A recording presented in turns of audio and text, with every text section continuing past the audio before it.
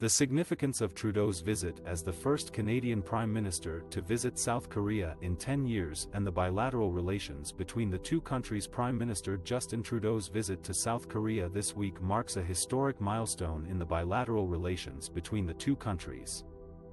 It is the first official visit by a Canadian Prime Minister to South Korea in 10 years, since Stephen Harper's visit in 2013.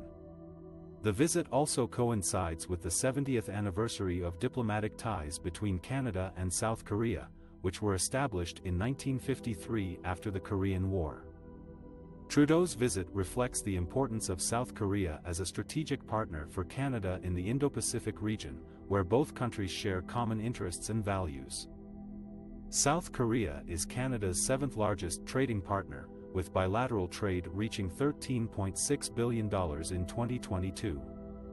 The two countries also have a free trade agreement that came into force in 2015, which has boosted trade and investment opportunities for both sides. Beyond trade and economics, Canada and South Korea also have strong cooperation on global and regional issues, such as climate change, nuclear non-proliferation, human rights, and peace and security. Both countries are members of the G7, which is holding its summit in Japan later this week. Trudeau and South Korean President Yoon Suk-yeol are expected to discuss ways to enhance their collaboration on these issues, as well as to address the challenges posed by China's growing influence and North Korea's nuclear ambitions. One of the highlights of Trudeau's visit is his attendance at a ceremony to open the Kapyong Battle Commemorative Trail, which honors Canada's contributions during the Korean War. The trail is located at the site of the Battle of Kapyong, where Canadian soldiers fought bravely against overwhelming Chinese forces in April 1951. More than 26,000 Canadians served in the Korean War, and 516 of them died. The trail is a tribute to their sacrifice and legacy. Trudeau's visit to South Korea demonstrates Canada's commitment to strengthening its ties with a key ally and partner in Asia.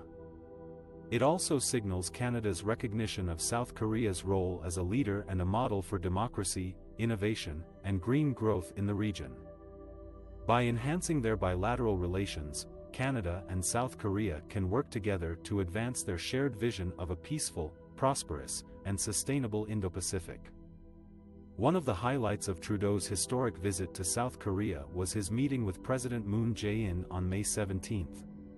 The two leaders discussed ways to enhance bilateral cooperation on trade, security, climate change and human rights. They also reaffirmed their commitment to the denuclearization of the Korean Peninsula and the peaceful resolution of the North Korean nuclear issue.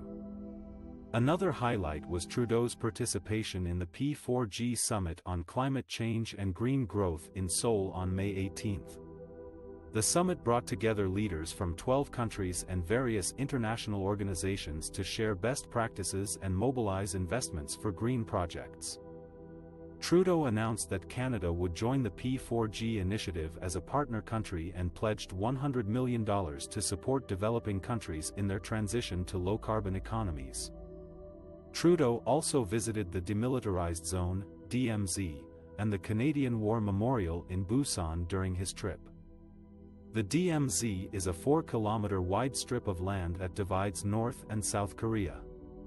It is one of the most heavily fortified borders in the world and a symbol of the ongoing tensions between the two countries. Trudeau toured the Joint Security Area, where soldiers from both sides stand face to face, and observed a moment of silence for the victims of the Korean War. The Canadian War Memorial in Busan is a tribute to the more than 26,000 Canadians who served in the Korean War, of whom 516 died. Trudeau laid a wreath at the memorial and met with some of the surviving veterans who fought for peace and freedom on the peninsula. One of the highlights of Trudeau's historic visit to South Korea was the signing of a joint statement on strengthening cooperation on various issues, such as trade, security, climate change, and human rights. The joint statement, issued on May 17, 2023, reaffirmed the strong and comprehensive partnership between Canada and South Korea, based on shared values and interests. The joint statement also expressed the two countries' support for peace and stability on the Korean Peninsula, and their commitment to the complete denuclearization of North Korea. Trudeau and Yoon agreed to work closely together to implement UN Security Council resolutions and sanctions on North Korea, and to promote dialogue and diplomacy to achieve a peaceful resolution of the nuclear issue. In addition, the joint statement highlighted the importance of enhancing cultural and people-to-people exchanges between Canada and South Korea, especially among youth and students. Trudeau and Yoon welcomed the launch of a new bilateral youth mobility agreement, which will allow young Canadians and Koreans to travel and work in each other's countries for up to 2 years. They also agreed to expand educational cooperation and academic exchanges, and to support the development of cultural industries and creative sectors. The joint statement demonstrated the depth and breadth of the bilateral relationship between Canada and South Korea, and their shared vision for a more prosperous, secure, and sustainable future in the Indo-Pacific region and beyond.